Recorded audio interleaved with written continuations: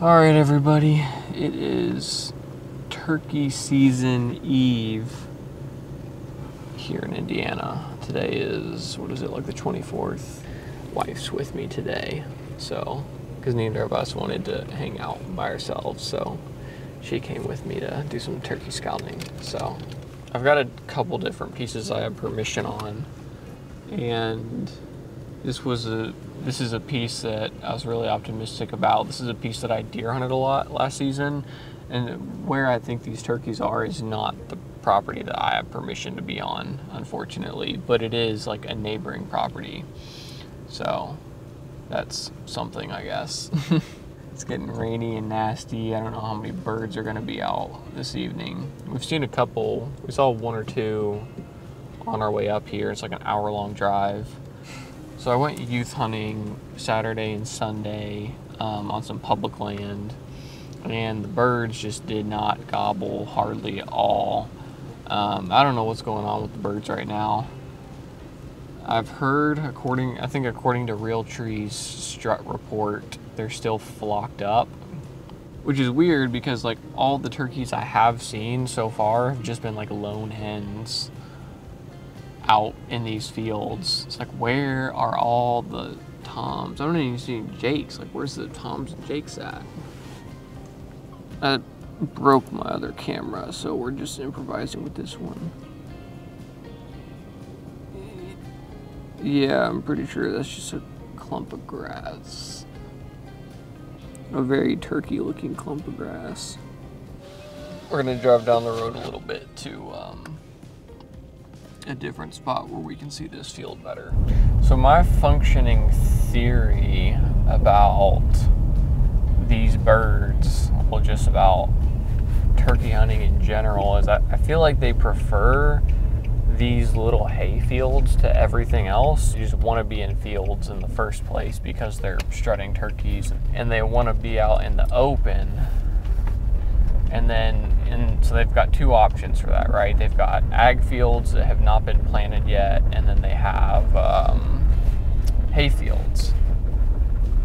And these ag fields get sprayed with so many chemicals that all they really grow in the off season is rocks. And I feel like if like a turkey's gonna look in a field for bugs and seeds and stuff that they can eat, they're not gonna be able to eat anything out of an ag field. Like, they're gonna be able to eat a lot more stuff out of a hay field, because typically hay fields aren't like heavily sprayed the way that ag is. So I don't know. So as you all can see, it's pouring rain right now, and it's only supposed to get worse as the evening goes on, which kind of sucks, but I was hoping that we still might catch a couple out in the fields tonight, but it's not looking like it, unfortunately. I am going to hang out until it gets a little bit darker and probably see if I can hear some gobble back there. The good news is tomorrow is supposed to be clear and sunny and warm compared to every other day this week. So tomorrow, I have a feeling that they're going to be hitting these fields hard right after this rain. All right, y'all, it is opening day. I came out here to the spot we were scouting last night.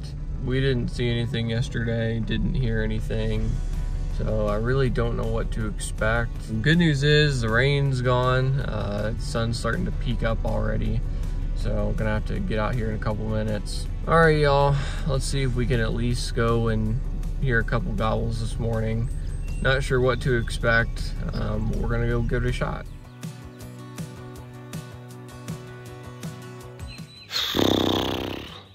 Literally the most pristine, beautiful, perfect hayfield I've ever seen in my life.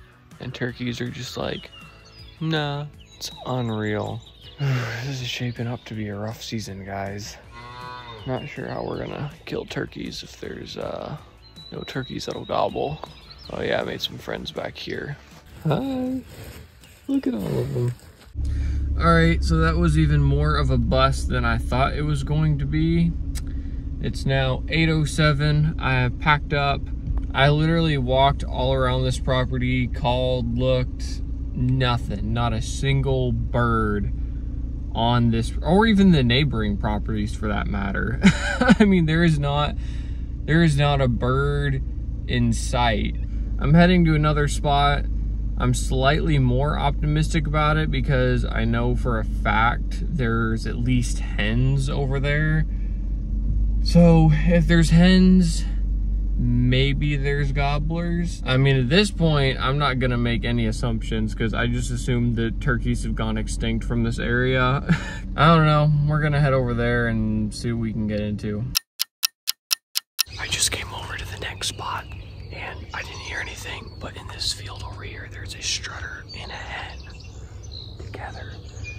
They're on the side of the field that belongs to the neighboring property, so I'm gonna have to call them over to this side, but we finally got a bird. Let's go. Okay. Nice and calm.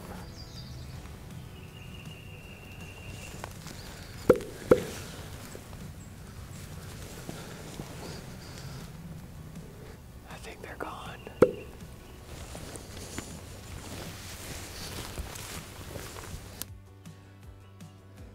Well, that was disappointing to say the least.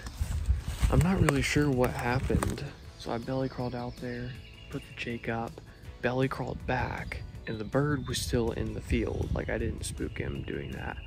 But I was moving around different parts of this corner in the woods trying to find the best place to set up. Because there's like a house and a barn right over here, and I'm not trying to shoot in that direction. And if I get the right angle on it, then I'm totally safe.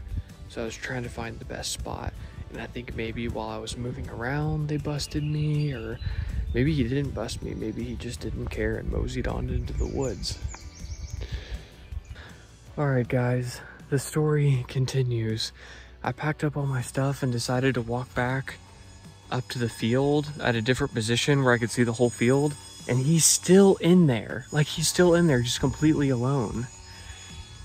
So now I'm trying to devise a plan to get back up there and kill him because he's completely alone, just hanging out in the field. So I don't know how I'm going to do it, but we're going to go kill him.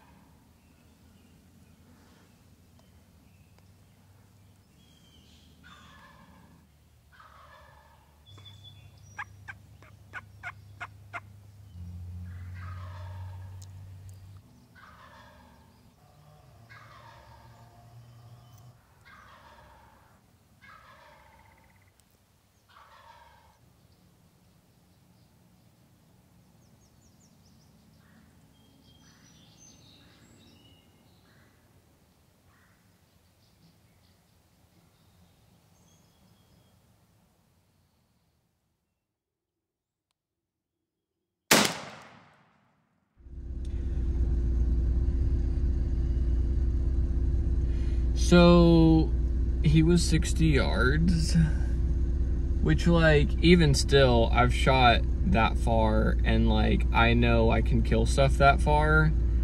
That was all me. I guess I just pulled it. I don't know what the deal was.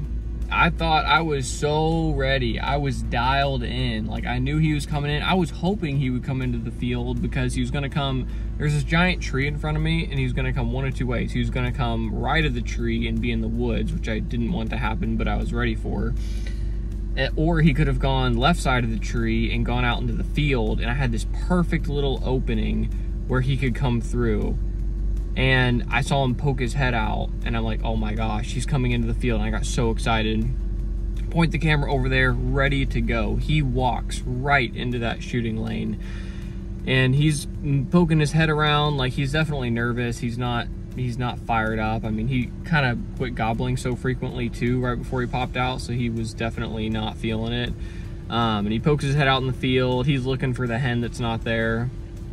And he sticks his head up, put that bead right on him, and then I guess I pulled it or something. I found like one feather on the ground, so I think I just may have grazed him a little bit, but he's gonna live to gobble another day. So I suck. but we'll get back after it one of these days.